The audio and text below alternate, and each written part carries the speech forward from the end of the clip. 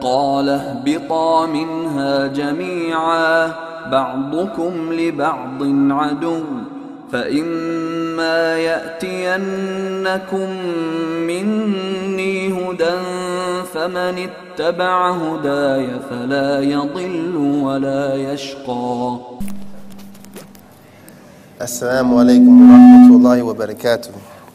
الحمد لله نحمده ونستعينه ونستغفره ونعوذ بالله من شرور أنفسنا ومن سيئات أعمالنا من يهدي الله فلا مضل له ومن يضلل فلا هادي له وأشهد أن لا إله إلا الله وحده لا شريك له وأشهد أن محمدا عبده ورسوله صلى الله عليه وآله وسلم. My brothers and sisters in Islam and my brothers and sisters from Adam, alayhi salam. I always like to start my speaking engagements by thanking the people who invited me. Because when we don't thank the people, we don't thank Allah subhanahu wa ta'ala. So thank you, brothers and sisters who participated for the sake of Allah and made this thing possible for me to be here. The hospitality has been amazing. Alhamdulillah. And may Allah reward you all. I go by the name of Amir Junaid, formerly known to many of you as Loon from Bad Boy Records. And for those of you that don't know me, you know, I used to be very, very successful in the music business. I was a successful songwriter. I was a successful artist. I wrote over 52 top 10 hits. I sold over 7 million records worldwide. I was able to travel the world and see and experience many, many things. I was born and raised in New York City in the streets of Harlem. For those of you who don't know, Harlem is like the mecca of many of the things that influence music and entertainment today. We were the epitome of those things. And growing up in this type of environment, by default, I was always exposed to a very dark side of life that consists of immense crime, violence, drugs, etc.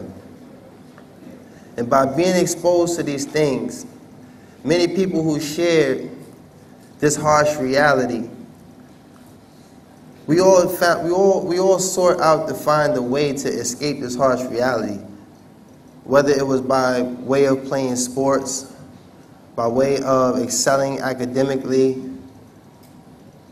But in more recent times, many of us developed this ability to rap and write songs. For myself, I never was really influenced by music growing up. I was more so influenced by the individuals in my neighborhood. Many of the brothers who indulged in selling drugs, committing crimes, you know, and things of the likes. And this was the more dominant impression that was left with many of the youth in my community, even myself. And by default, we fell victim of these same activities that took place in the community. So this became my first teacher. My first teacher, I was exposed to drugs and violence. And growing up, being a young kid, is very hard to express the emotions that come with living in these harsh realities. And at certain points, you feel so secluded from anything that may give you resolve that you start to bottle up all the emotions and frustrations that come with living in this type of reality. So for myself, you know, I dabbled in sports. I was pretty good in school, wasn't the greatest student. You know, I knew how to count money though. You know, so math was something I got easy. But I developed this ability to write. And many of you know from your early, maybe secondary school, the format to writing, which is to have a setting, a body, and a conclusion.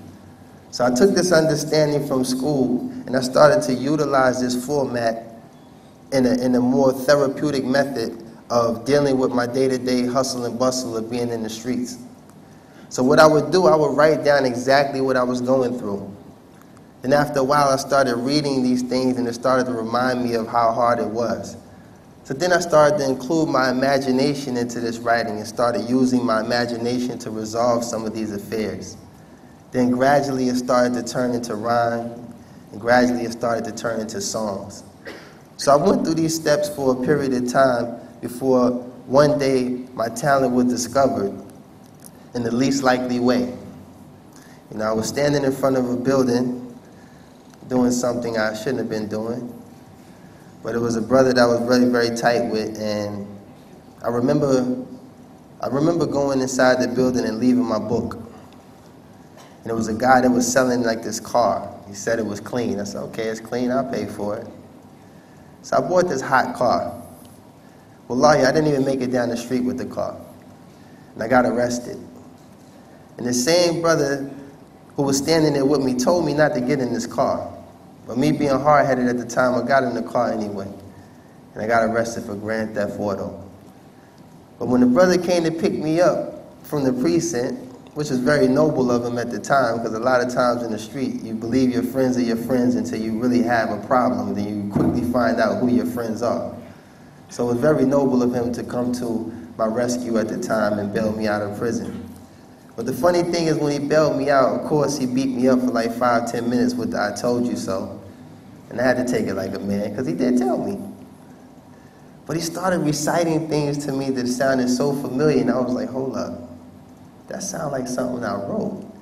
So I remember being very shy and very bashful, because you know this whole macho thing, and a lot of you brothers out there, y'all know how it is when you're around the other brothers. You want to try to keep your chest poked out.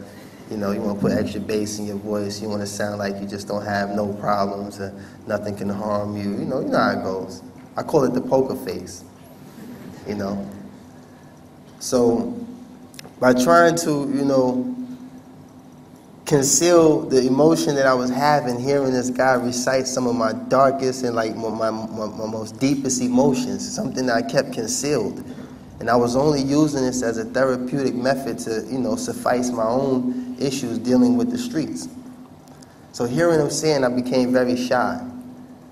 And after the "told you so," I was expecting him to kind of like slander me or beat me down about, this hidden talent that I had. But really, he encouraged me. He encouraged me, he said, yo, this is dope, man. Like, you should really continue doing this. Like, you should pursue this. And I'm looking at him like, yeah, all right, just give me my book. Just give me my book, man. I don't want to hear all that. So I took his advice. And I started to pursue writing. And I was writing and writing. And a lot of times, people would discover my ability to write, and they would always say they knew people. I know somebody that could probably help you. I know somebody, yeah, whatever, Never really took it serious. But I remember the first time I had the opportunity to write a song, and it was in 1995. I wrote a song for Shaquille O'Neal, out of all people. Many of y'all probably remember when Shaq thought he was a rapper, right? Well, I wrote some of those songs. And I started doing this ghostwriting for years. I never really had any intentions of being in the spotlight, never had any intentions of being, in the limelight or anything. But I ended up, my career really took off is when I met, Sean Puffy Combs, and I signed to Bad Boy Records. And from there, I wrote a lot of songs that were very big, and they became very international smashes. And I was exposed to a market that was so broad that it surpassed my own perception of what I thought success was. And it happened so fast that I wasn't even prepared for what was yet to come. Because a lot of entertainers, and I can speak for many of them, especially coming from the ghettos, we have a very short-range perception of what success is. We think mainly about like secular countries like in Europe, France, England. We think about reaching these kind of markets. We never think that this stuff can be propelled into, markets that are predominantly Muslim countries or things of this nature.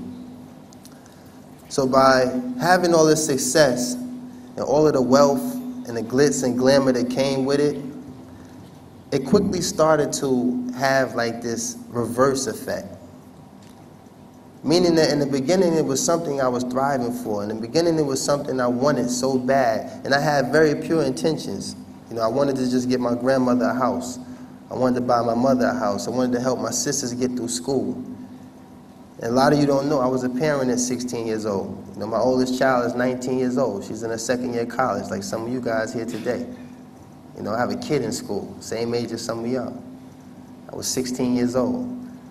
So while some of y'all at 16 probably was playing Xbox or doing whatever you was doing, I was buying Pampers. You know, I was buying milk. I was up in the middle of the night trying to rock somebody to sleep. You know, so responsibility started to come in my life by default as well.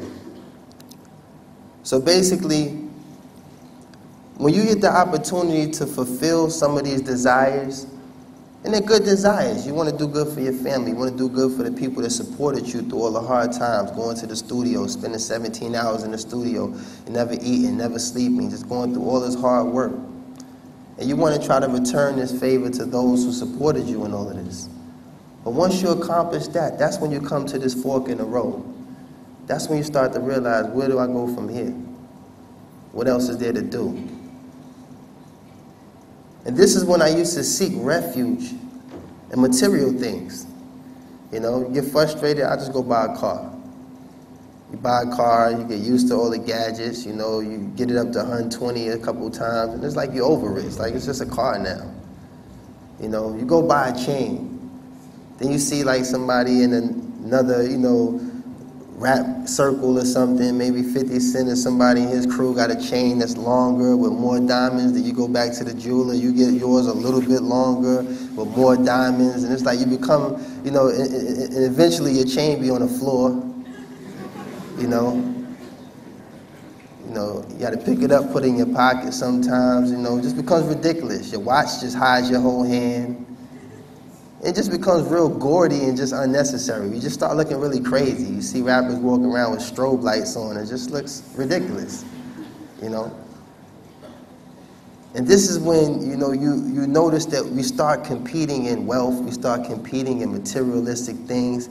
And at the end of it all, there's no benefit in it.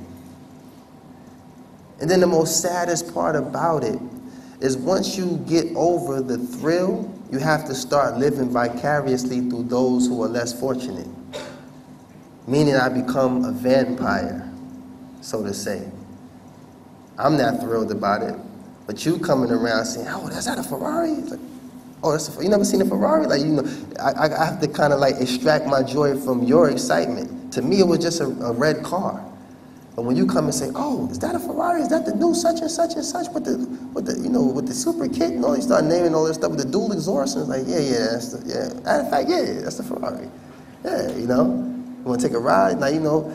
So we had to start living vicariously through those who were less fortunate. And this is what the music business was designed to do. It was designed to glorify just a short-lived, you know, saying glorification of a lifestyle that's not consistent in everyone's life. You know, if every rapper was as wealthy as they glorify in these videos, how come when we look through Forbes 500, we only see like 2 of them? You know what I'm saying? You only see like maybe Jay-Z or 50 Cent and Puff. But there's a million rappers out there, and they all got yachts, they all got helicopters, everybody got all this stuff, and it's like, why are you all not in Forbes? And these are some of the hints that this is just glorification. This is just something that's being glorified, that's being over-exaggerated.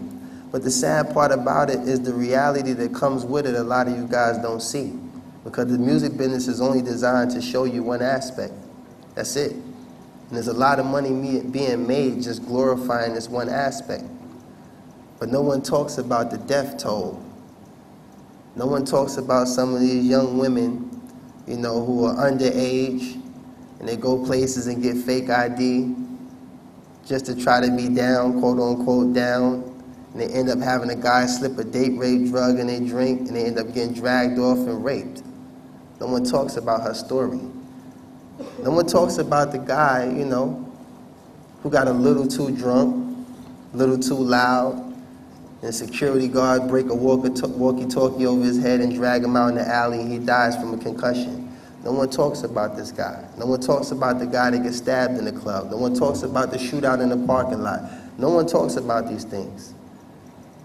And a lot of things, you know, the youth don't know is, in the music business, It's not a lifestyle, it's a death style. It's the exact opposite. Because every day I used to be risking my life, risking my very life.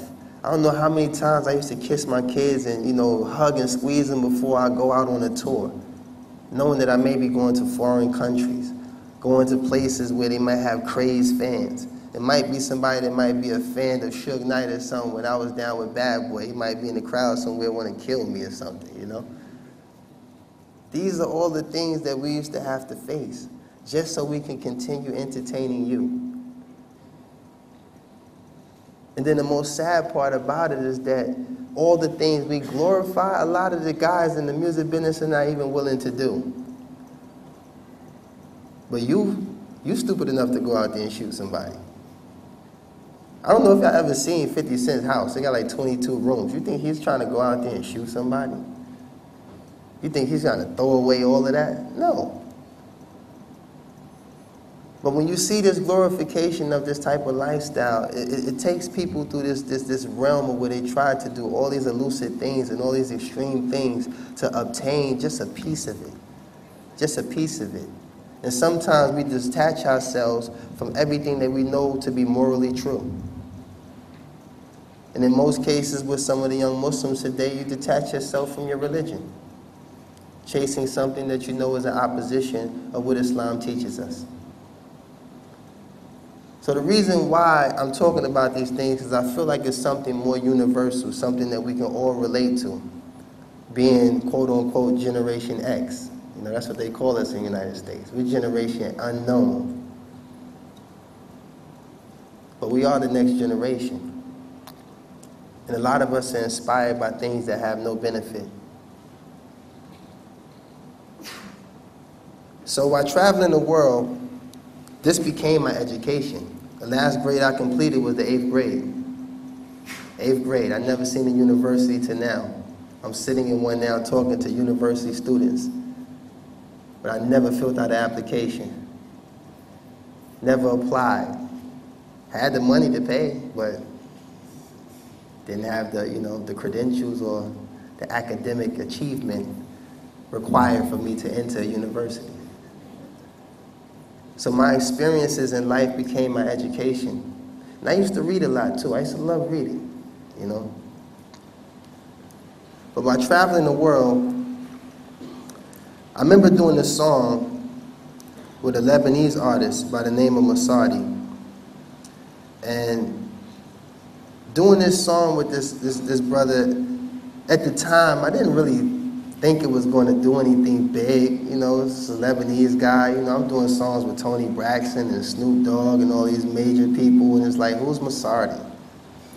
Am I saying his name right? Is it Masardi or Masari? What is it, Masari? But the guy, they had the money. So I said, okay, I'll take the money for Masardi. Masardi's paying. Then I kind of find out later in Arabic, Masardi means money. So I was like, okay, I was dealing with money from the beginning. Hey, Masardi. Fulus. Cash, dough. I'm with all of that. And the record never even reached the American market. So it was kind of like a one-off that wouldn't tarnish my exclusive track record of doing songs with all these A-list people. So it didn't tarnish my credibility with the A-list stars. So I was like, okay, brush that to the side. But then I started getting calls from places like Muscat, Oman, Abu Dhabi, Dubai, Kazakhstan. I'm like, you serious? These people want me to come out there?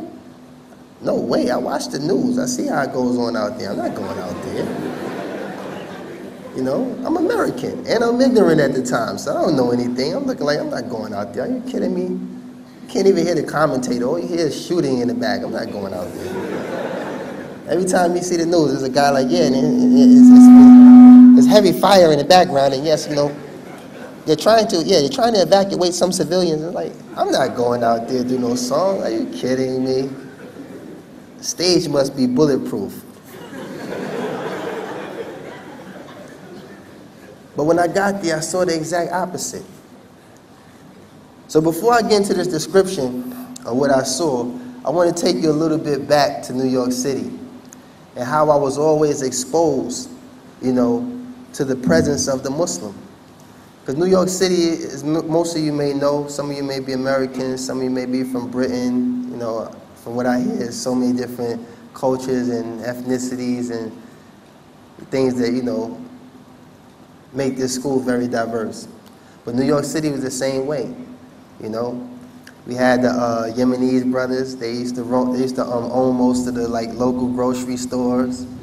You know, the West African brothers, they own most of the cab services and stuff. You know, then subhanAllah, the Pakistanis, you know, they owned all the pharmacies. All the pharmacies. Absolutely all the pharmacies. Then, you know, you had Indian brothers, they were the doctors. You know, how can I help you? I'm like, okay, you know. I have a fever. They pull out this long needle. It's like, hold up, doc. Like, where did you study? You know? Alhamdulillah, you know, this was the very minute perception that I had, you know, coming from where I'm coming from. You know, I'm coming from ignorance. I'm coming from a place where, you know, we use what we got to get what we want. And this is one of the mottos that we used to use coming out of the ghetto. It's like, you know, we use what we got. If you're a good talker, man, you talk your way to the top. You dance your way to the top, man. You can rap to the top, play basketball, man. You better jump over the moon, do something. But we use what we got to get what we want. So my perception of things was very vague. I just, you know, very one-dimensional, so to say. But the one thing that was significant about these experiences that we all shared something in common. We all lived in New York City. We all was in the ghetto. We was all in Harlem. So these were my brothers in the struggle. You know, so I never had any negative, you know, vibes or negative relationships with nobody. Even though sometimes the West African brothers in the taxi, they can be a little aggressive, you know. You get in a taxi, say, hey, take me to 125th Street, Aki. Because, you know, we even as non-Muslim, we used to call the Muslims Aki, or I used to call all the Muslims Muhammad. SubhanAllah, hey, Muhammad, how's little Muhammad? How's mother? How's other Muhammad? How's your brother Muhammad that went back to Yemen? Everybody with Muhammad. You know, so I was very ignorant. I didn't know no better. I just, you know, from the kid from the street, that's it. So you get in a taxi, West African brother, you say, hey, take me to 125th Street. You know, you driving, get a phone call, something changed. Oh, you know what, Aki, could you stop on 137th? No, you said 125th. Calm down, calm down. No, you get out my cab now. Like, relax, man, relax. Calm down, calm down. Ain't you supposed to be a Muslim? Then relax. You know? So this is the way my community was, you know? And we can laugh at these things, you know? And in most cases, when I used to be young and struggling as a parent, and I would come up short with money for Pampers, I would always go to the Yemenis grocery stores, and they would give them to me, you know? So I was like, you know, alhamdulillah, it's my brothers. So even in that state of ignorance, when certain things used to break out, the Muslims would be blamed. Everybody in my neighborhood, we like, no, we going out with the Muslims. Yo, they come over here with that, we gonna fight with the Muslims. Like, we didn't know no better. We just like, yo, you know, just like our family. You know, we come here, they treat us right. We go over to the pharmacy, even though we ain't got the best insurance, but you know, we might get some painkillers. You know, and this is just the way it was. So me growing up in a Christian household. You know, my grandmother, she was in the United Negro College Fund Choir. I don't know if you're familiar with it, but it's a very big gospel choir. 35 years, they used to travel all over the U.S. and some places out the country, you know, singing gospel. I used to spend 6 days a week in the church. So a lot of times when I hear people say, yeah, I'm a Christian and I go to church, I went 6 days a week. I was in Cub Scouts, I was in Bible studies, I played the piano, I was an usher, I was in church 6 days a week, you know. And it wasn't like I was one of the kids that just sat through Bible studies. I used to actually read and try to study the understanding of the Bible. And I started to stumble over certain things even as a little kid. Even as a little kid, I used to stumble over certain things. And I remember asking my pastor a question. I remember asking him, I said, listen, pastor, I want to ask you a question. You know, if Jesus is God, you know, then why does he pray? And he just chewed me up. Like I asked like the worst question in the world. I was just a kid. If he prays, then, you know, how is he God if he's praying? Boy, you don't believe in Jesus Christ, your Lord and Savior. And I said, calm down, pastor, I'm not saying that. I'm just saying, I'm trying to get my finger on, if he's submitting himself to something, I want to do what he's doing. I want to follow him. You know, I don't want to worship him because, you know, coming from the street, we can identify with strength and weakness. You know, we can identify with someone who's strong. He stands firm in, you know, all situations. You want to ride with him. You don't want to ride with the guy that one shot in the air and he's running. You got to run behind him. You want to stand with the person that's strong. So this figure was a symbol of strength. But seeing him submit to something greater than himself, it sparked a question in my heart and in my mind. And when I asked about it, I never got a straight answer. So at that point, I stopped going to church. And I just decided in my heart that I'm just going to believe in God. That's it. I'm just going to believe in God. So now, back to my trip. I'm visiting Muslim countries for the first time. I'm realizing I don't need a bulletproof vest. I'm realizing that, you know, they have palm trees. They have things that symbolize cool. And when I got there, I started to see a whole different perspective of the Muslim. You know, because in America, you know, media propagates a lot of images of everything. Everything. Even me being as an African American. You understand? I know what it's like to be singled out for everything wrong. I know what it's like to be, you know, a part of a family who's upright. My grandmother was a beautician. My grandfather spent 30 years in the army. He was the first black captain of his regime. And things. So I know what it is to have a good family, but to step outside your house and be profiled, or step outside your house and be blamed for something you didn't even do, or step outside your house and have this stigma that you just trouble. So I know what it feels like to be singled out, you know. But this wasn't the perception I ever had of anybody else. I never walked around with hatred in my heart. I never walked around with hatred for nobody, no race, no culture, no creed. Never. But I did have tainted images in my mind of what certain things meant. So being able to travel to a Muslim country, I saw a totally different perspective of what a Muslim was. And I saw different mannerisms and characteristics of a Muslim that blew my mind away. I seen brothers that was wearing all white thobes and gutras, smiling, greeting each other, hugging each other, and I said, SubhanAllah, this is different.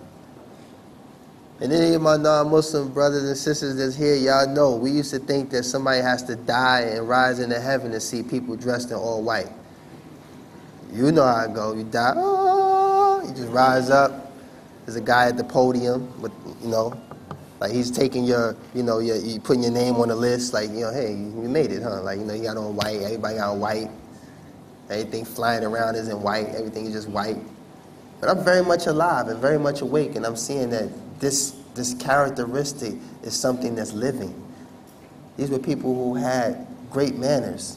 And I was around multi-million-dollar people who were stingy. Multi-million-dollar people who wouldn't even give you advice, and advice is free. So to be around a culture of people who were giving, and they were giving for the sake of Allah. You know, I remember even visiting a Muslim brother house. You know, the guys that hosted me, they took me to this Muslim brother house, and his hospitality was amazing. I came in the house, he was like, here, tafaddal. I was like, what tafaddal mean? I'm pointing, tapping the brother, like, what does tafaddal mean? You know, I'm still a little ignorant, like, that mean kill me? Like, you know, what does tafaddal mean? Does that mean get his feet? Because I see the F in it, like, what the tafaddal is? Like, what the tafaddal is he talking about? Alhamdulillah. But he meant sit. And when I looked to where he was pointing to the best chair in the house. Like, here, tafaddal, sit. Here, have tea, have shy, have this, have that, have that. And I'm sitting there accumulating all these gifts, and I'm like, nobody gives me nothing. I'm just ready to cry, like, nobody ever gives me anything, you know? And unless it has an ulterior motive, you know, no one gives you anything unless they want something, you know? And you have to decide if you're willing to give before you accept. You understand? You're looking at the gifts and it's like, okay, this looking like he might want a couple VIP tickets or something. I don't know. What's your angle, Aki? What are you giving me this for again? You know, when people used to game me, no, just being nice. You ain't just being nice. You want something. But for this brother, he didn't want nothing. He was just giving me stuff. And I'm watching his house disappear, and all this stuff he's giving me is just starting to disappear. And I'm like, you know, if he keep giving me stuff, he ain't going to have no place to live. You know, who's that nice? Who's that hospitable? You know, I'm thinking this guy's going, you know, pop up at the club later on like, yo, remember me? I gave you 17 dates, 3 books, a couple glasses of water, some tea. Remember me? Yeah, just me plus 3. We good? Like, it wasn't that. It wasn't no angle. It was just good hospitality. And all of these things started to take precedence, even when I went to Kazakhstan. Now, you know me coming from Jahiliyyah, I'm thinking Asian is Asian. I never knew that Persians or Pakistan, I didn't know that was Asia. I thought Asian was Asian. I thought you had to, wallahi, I'm not trying to be funny, but I thought you had to be like Chinese, or you had to look like, you know, Jet Li or something. So I'm in Kazakhstan, and I'm asking, I hung out with the president. Wallahi, I was with the president out there, and I remember asking him, like, listen, you know, how y'all say what's up? You know, I'm ignorant. I'm like, how y'all say what's up? What up? Like, you know, how y'all, you know, what's popping? Like, how y'all say that? Like, assalamu alaikum. Like, get out of here, man. You Chinese, man. You don't say no salam. You know, I'm getting my ears all ready for some other stuff that I could use as a mockery to joke with people, you know what I'm saying? I'm gonna, you know, make up some stuff, like, you know. But he said, assalamu alaikum. And I'm looking at him like, come on, man. You ain't serious. You don't say assalamu alaikum. He said, nah, assalamu alaikum. It means peace be upon you. I said, I know what it means, man. I just don't, it don't look right coming out your mouth right now. You know? I had my ears set up for some other stuff. I had the record button and everything ready because I was going to go back to the, you know, Chinese restaurants in my neighborhood or the laundromats and start, you know, picking at them. But he didn't give me nothing to work with, man. He gave me salamu alaikum. I said, wow, okay, well, alaikum salam. But this was showing me the diversity that came with Islam. Because remind you, I'm going to remind all of y'all, no one talked to me about Islam. You know, I accept this religion only by Allah's guidance. And I mentioned this earlier when I did my introduction, which is a part of the Khutbah al-Hajj, you know. Where the Prophet ﷺ used to say, يَهْدِيَ اللَّهُ فَلَا مُضِلَّ لَهُ وَمَنْ يُضْلِلْ فَلَا هَادِيَ لَهُ. Whomsoever Allah chooses to guide, no one can lead them astray. And whomsoever Allah leads astray, no one can guide. That's simple. So you got to understand, as Muslims, we don't make Muslims. Only Allah makes Muslims. All Muslims do is convey this beautiful message of monotheism, of worshiping one God and one God alone. And this concept was something that I stumbled over many times in my life as a Christian. First commandment, thou shalt not place no other God before me. That sounds like God wants to be worshipped alone. Thou shalt not place no other God before me. There's even a verse in Isaiah where he says, you may know me and know that I am he. Before me no God was formed, nor shall there be any after me. For I am the Lord, and besides me there is no Savior. And that's in the Old Testament. So once again, that sounds like he's negating that there's any partner or anything associated with his greatness, with his majesty. It's him and him alone. There's a lot of y'all students, Muslims and non-Muslims, you can relate to what I'm about to say. You're a student. You spend 4 years working hard, busting your butt to get this professor an A. And he turns around and gives you a grade to the janitor. How would you feel? How would you feel? 4 years, you done lost sleep. You don't even forgot your name sometimes. Left your keys a dozen times. But you made sure you had your books. You made sure you had everything to, you know, suffice this need to have this grade, this need to pass. And they give everything that you work for to the least likely candidate. This guy over here who does nothing but mop the floor. He gets an A. How would you feel? That would bother you. That would bother you. Same way some of y'all parents who may have spent all this money. And you decide on your 4th year you want to drop out. How do you think your parents feel? Like, subhanAllah, we invested all of this in you and all of a sudden you just went left. What type of gratitude would that be? What kind of appreciation would you be displaying? So when you take that to another level, when you look at your Creator created the heavens and the earth and everything in it. No one helped him. No one assisted him in this creation. He created it all. But you turn around and you worship this podium. How you think that will make your creator feel? You get sick, you call on a saint or some other person, like, he created you though. He was your creator. Who knows you better than the one that created you? He actually decreed that you would be sick that day. So would it only be incumbent upon you to return back to that for the cure? If he decreed you to be sick, then that means he can decree your wellness. And this is the simplicity with Islam. So when I ran into this truth, by way of visiting Muslim countries, by way of being able to bear witness to the characteristics and mannerisms of the Muslims, the hospitality, the culture, the everything, and then when I heard the adhan, that pretty much almost sealed the deal for me.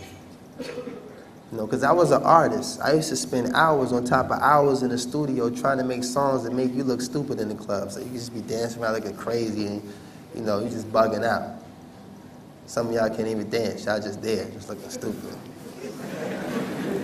I remember that dumb dance. I used to be in the club, people, the point dance was like, subhanAllah, what is that?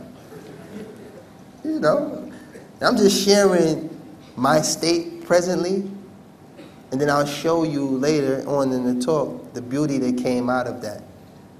Because all of us are adults, and we're all going to come to forks in the road, and we have to make sound decisions. So in my case, I lived a life of falsehood. I lived a life of violence. I lived a life of crime. You know, in my society, I'm considered a failure. I'm a predicate felon. I'm an 8th grade dropout. I'm considered a failure.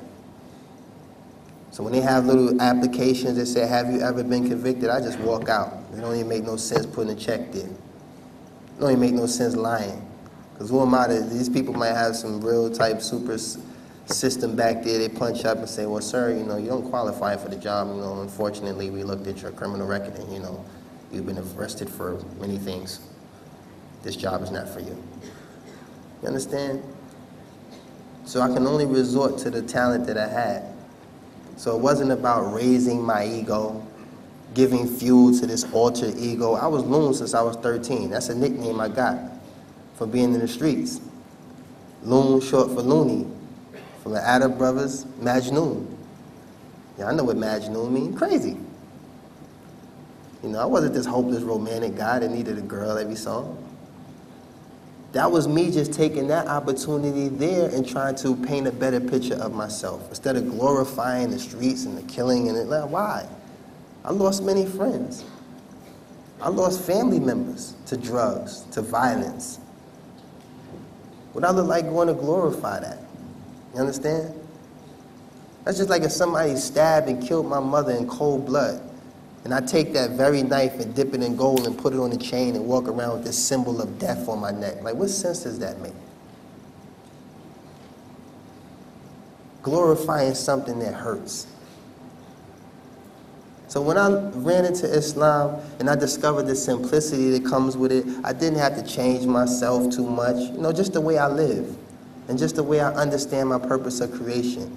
I didn't get too holy for my friends, you know. I'm not above anybody. Being a Muslim doesn't mean I can hear through walls. I could jump over buildings. It doesn't mean that. I'm human. I'm deficient, just like every human being in here. I have deficiencies. But what Islam establishes is a means of dealing with those deficiencies because our Creator knows He created us with deficiencies. So by His mercy, He gives us ways to deal with these deficiencies. Legislated proof.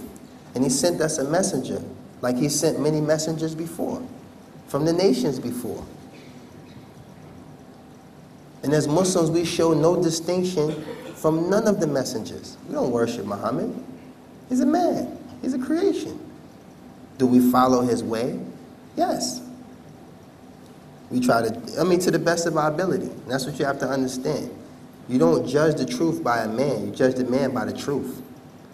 Because if we sit there and try to distinguish what's true in the shortcomings and the actions of a human being, we'll never find the truth. We'll never find the truth.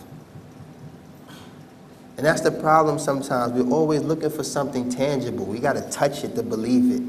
You know what I'm saying? We have to see it to believe it. Well, we've been given proof.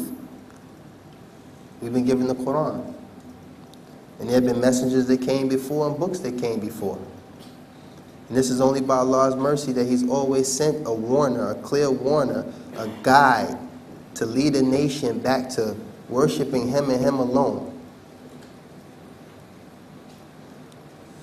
Because you already know the capacity of the human being's emotions and their thoughts towards another human being.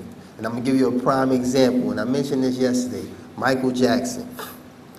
Michael Jackson sold over 25 million records worldwide, and Thriller. He's been singing since he was 6. He dedicated his whole life to entertaining and pleasing his fans. When Michael Jackson died, the Michael Jackson craze lasted 2 weeks. Y'all wrote Michael Jackson off like a used car. So that goes to show you that when your intentions are to please people, when it's all said and done, you're going to get exactly what you intend. And at that point, based on that scenario, the people showed exactly how much they cared.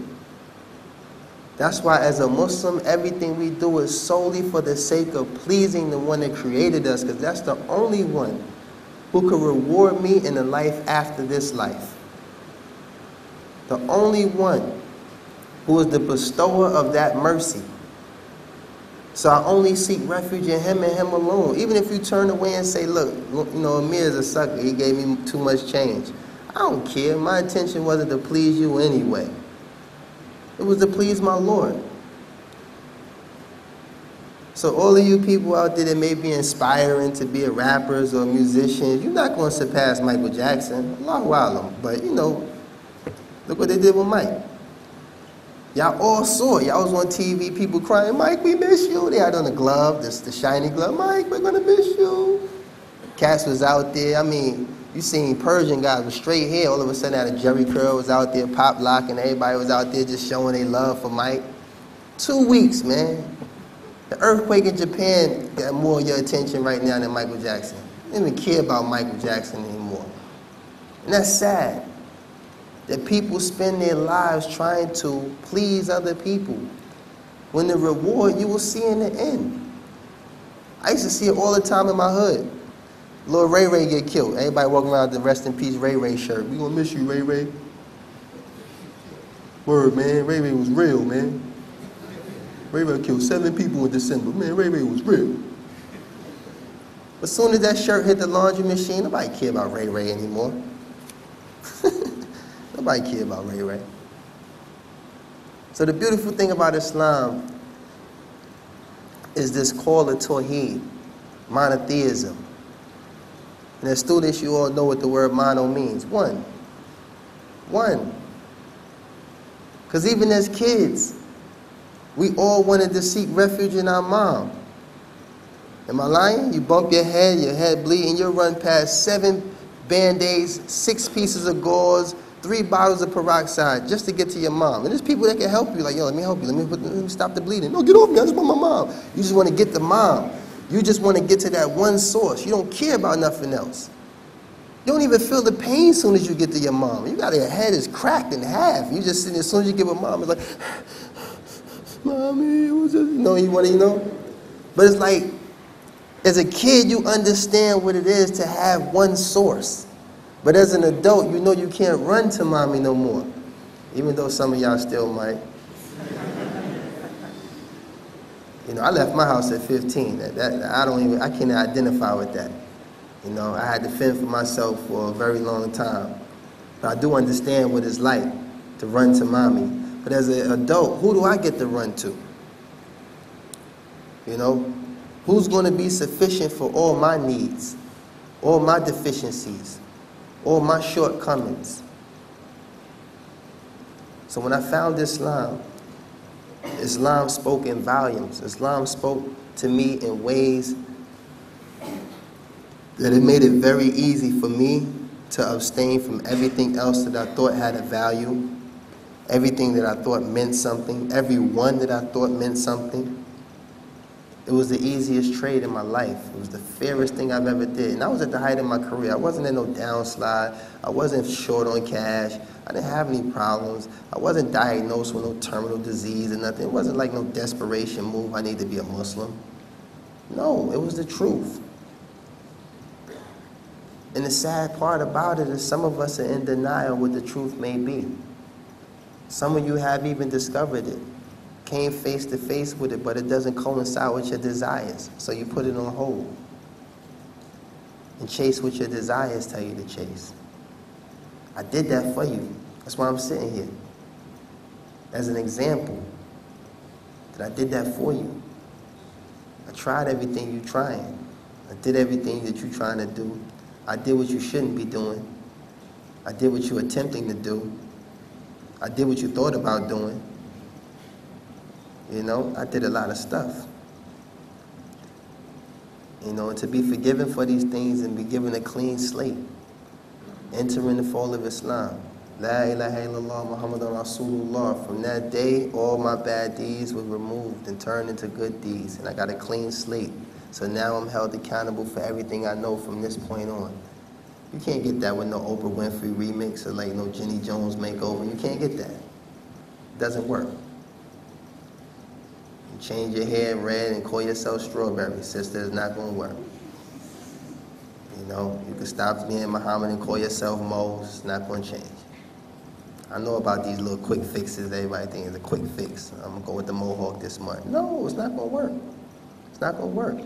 There's always going to be somebody that knows you, spot you. Like, Henry, that's you. Who's Henry? I don't know who Henry is. You don't try to change your voice. Come here, man. I know you is, man.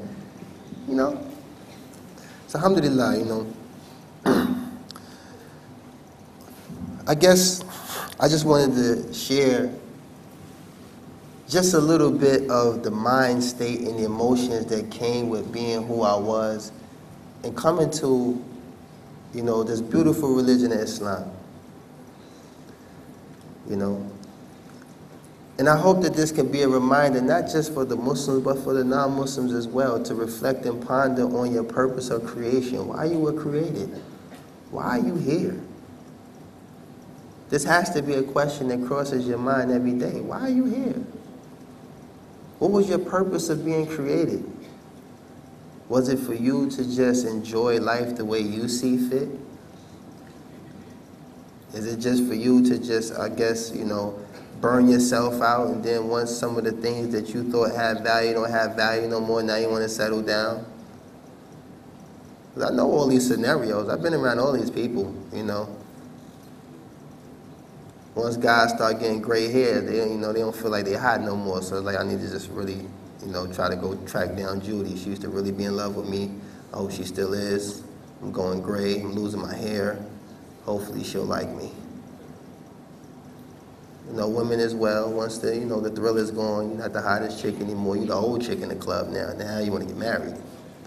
Yeah, I'm going to be real with you. I'm from the street. You know, alhamdulillah, I'm a Muslim. You know. But these scenarios, you know, they're real. We can be in denial all we want, but these are real scenarios. You know. Some of us feel like we're not fully accomplished in sin before we make this decision to do what's right. I still got a few more things I need to do. You know, I haven't had Cristal yet. Maybe I'll be a Muslim after I, you know, have a couple bottles of that. Like, it's like, you know, people just feel like they're not fully accomplished in sin yet. So I still have a few more kinks to get out before I start considering what I know to be true. And it's in your heart. This is your fitrah. This is your natural disposition. You're created to know that there's only one creator. You know this. If you were sitting alone on an island and you seen the sunrise, sunset, moonrise, moonset, grass growing, you know ain't no man doing that. That's instinctive. You was already created to know this. The choice is, are you going to testify that it's true? Are you going to make that commitment? Knowing that this to be true, that there's only one created, there's only one worthy of worship, there's only one. There's only one. And there's always been one. It's never been two or three, it's always been one. Alhamdulillah, since I've been Muslim, my grandfather, he's 89 years old. He accepted Islam. My son, he's 14 years old. He was at the height of being Loon's son. Motorcycles, he had it all. But even he's seen it. I didn't convince him. I wasn't even in town when he became a Muslim. And most of my friends and relatives, they just see the consistency and the sincerity of what I'm upon, that he's serious. And everybody that ever knew me knew I never was a follower. I wasn't nobody looking to be nobody else. I was happy with being Loon. I was Loon since I was 13 years old. I wasn't confused about my identity. Y'all didn't see me with 7 different haircuts through my little career. I had the same haircut, the same style, same swag. I was just me. I was happy with being who I was. That was me before you met me on TV. I was always, cool in my skin. Some of us have identity issues. And that's one of the biggest issues of growing and going through transition from adolescence to a man. You have this, you have to shed the boyish image and try to grow into this man figure. And that becomes confusing for some of us. Some of us start reaching. Or look like another man, or, na'udhu sometimes you might not even want to look like a man. Astaghfirullah. But I just want to open up the forum for all of y'all to ask questions, and I'll answer them to the best of my ability. I'm not sitting before you as no scholar. I'm not your sheikh. You understand? I'm just a Muslim. Just a servant of Allah. A slave of Allah. Being a slave of Allah frees me from any other form of slavery. I can't be a slave to drugs. I can't be a slave to nothing else. I'm a slave of the Most High. Not the son. Not the child. I'm a slave. Because even sometimes if you just change that one linguistic meaning from son to slave, your relationship would be a whole lot better. Because sometimes thinking you're the son, it makes you very lackadaisical. And I'll give you a scenario. If your father had a job, he ran a business, he told you, his son, to come to work at 8. You show up at what? 8:30, 8:45, 9. Sometimes you don't even come. Why? Because it's your dad's job. It's your dad. And dad'll get over it. It's just dad. That's how you think. Instinctively, it's just dad. Dad tell you don't take his car out, you take it out anyway, you get one little scratch on it, dad'll get over it. He has another Cadillac. But if it was your boss, subhanAllah, this man has no relation to you. You don't have the same blood flowing through your veins or nothing. This is just some guy that graduated from some Ivy League college and he's your boss. He said get to work at 6, you there at 5:45. And you got his coffee in hand. You a sucker. Like, hey, boss, how you doing today? You don't even like him. You just bring it. I got it just the way you like it. 3 sugars and milk. I got it just the way you like it. See how easy it is for you to submit for something that you think will be a benefit for you? See how fast? Your first day at work, you're taking gum from under the table. You're doing all kinds of stuff. 5 years on the job, you walk around with your Mickey Mouse slippers. You're comfortable now. But in the beginning, you was on pins and needles. Pins and needles. You know how it is. You be in the office, paperclip flight. You be sending paper clips and fighting. The boss is coming in. Everybody get by a terminal. See how quick it is you obey? When your check is involved, when your pension is being questioned, when your grade, subhanAllah. These are the things you need to reflect on. Ask yourself, what are you willing to submit to versus what you should submit to? And I hope someone asks questions along that vein. Don't be shy, please. I am a normal human being. I cannot judge or critique no one. I am Layman Damon from Lamesville, USA. I am nobody. I am just a Muslim. And I pray that Allah makes me better than however you may see me. And I'm going to end this on a statement by the best of creation after the Prophet ﷺ was Abu Bakr al-Siddiq, radiallahu anhu. He said that I am no better than any of you. And if I was to do that which is right, then aid me. And if I was to do that which is wrong or in error, then rectify me. And this shows you the humbleness of the companions of the Messenger of Allah sallallahu alaihi wasallam. And may Allah increase us in His humbleness. May Allah increase us in character. May Allah increase us in everything that is pleasing to Him. And may Allah protect us from all things evil that He ordained, and protect us from the evil of ourselves. The evil of ourselves. And for my non-Muslim brothers and sisters, may Allah subhanahu wa ta'ala guide you into the fold of Islam. Guide you to that which is correct. Guide you to this beautiful religion of monotheism. Guide you to this religion of diversity. Guide you to this religion of the oneness of the only creator of the heavens and the earth and everything in it. Guide you to this brotherhood that is expanding by the minute, by the second. In America alone, we have 250,000 reverts a year. And we don't have evangelists. There's no one on TV saying, you can, join Islam for $13.99. 3 installment pays at $3.99. You can be a Muslim. Like, there's nobody selling Islam. There's no bus going by with a guy on there saying, take shahada today. Like, it's not what's going on. As Muslims, we only are tempted, and it's incumbent upon us to just convey this message. That's it. That's it. We only here to say that Islam is the truth. Islam is the haqq. Deen al-haqq. This is the truth. It's the religion of truth. That's it.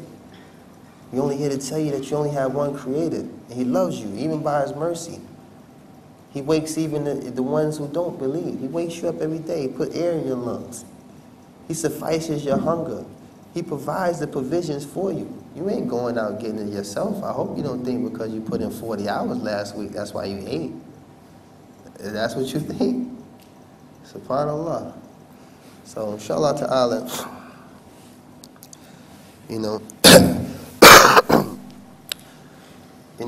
very difficult trying to generalize a talk and be fair to everyone.